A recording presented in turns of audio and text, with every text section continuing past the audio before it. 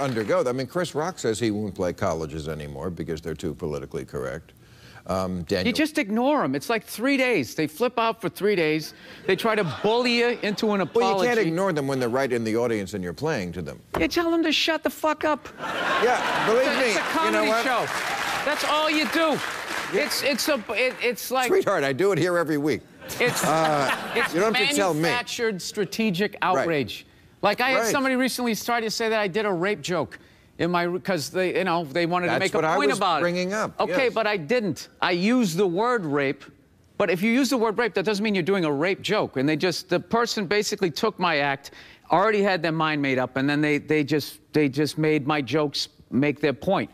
And all right, you know, well, so I mean, I guess you can do that, but I mean, it doesn't mean that's what I was saying. Well, then forget it. Let's not have a good crowd.